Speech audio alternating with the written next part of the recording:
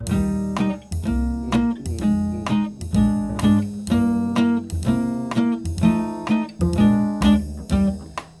you know that jazz music was originally dance music? That's right. And today we're going to talk about the big band, making everyone dance.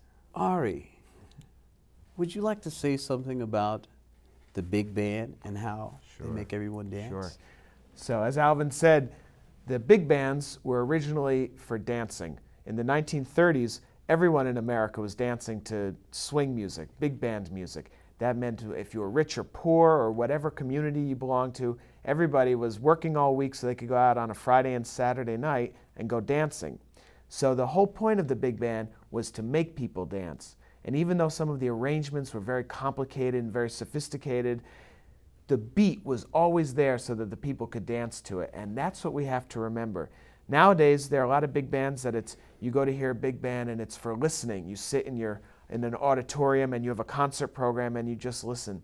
But the whole point of the big band music is to make people dance. So when you play, you got to have that in mind from the first beat to the last beat of the whole set, okay? It's not worth anything unless it makes people tap their feet or want to dance. So we're going to play a quick song now. From beat 1, we're coming out like an explosion, okay? Because we want people off their chairs and dancing.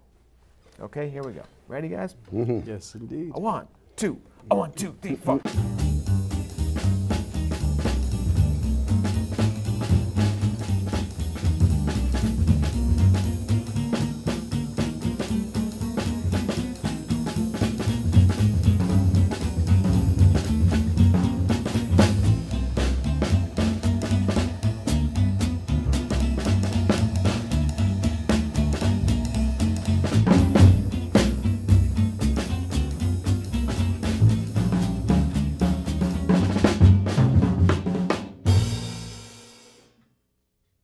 That's the feeling you want, no matter what tempo it is, no matter how loud or soft the music it is, or the texture of the music. As a rhythm section, you come out there and you get people dancing.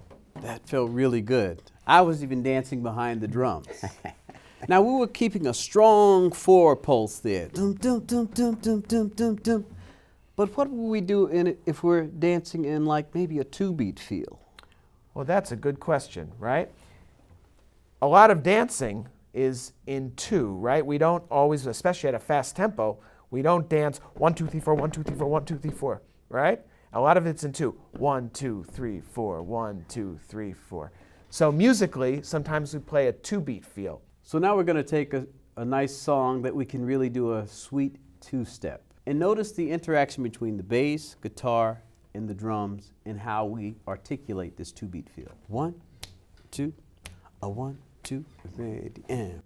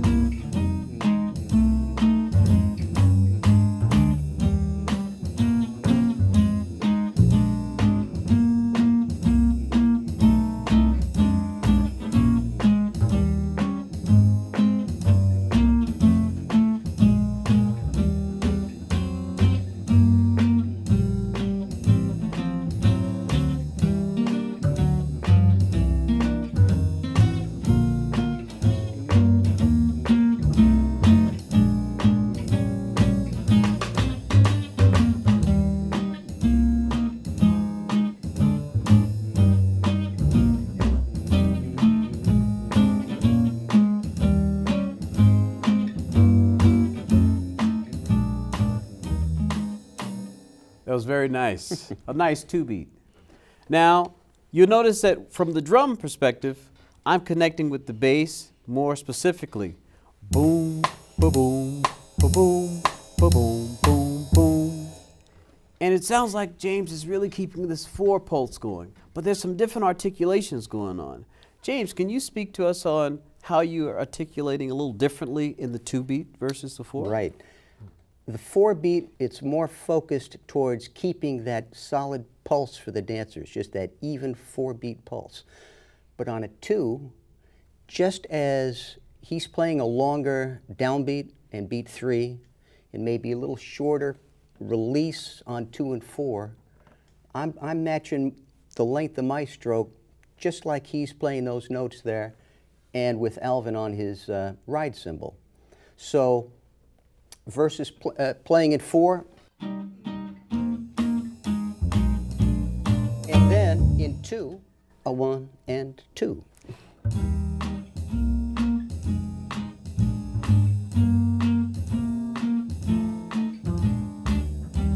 And again, I mix it up so it's not constantly the same all the way through, otherwise your fatigue sets in, oral fatigue. So we're constantly trying to keep that beat moving forward, but without speeding up. So now everybody, you heard the 4 and you heard the 2-beat feel. And we were constantly focusing on making everyone dance. And sometimes it's really helpful when we have dancers. And while we're playing, we're really playing to get them to really dance and step together.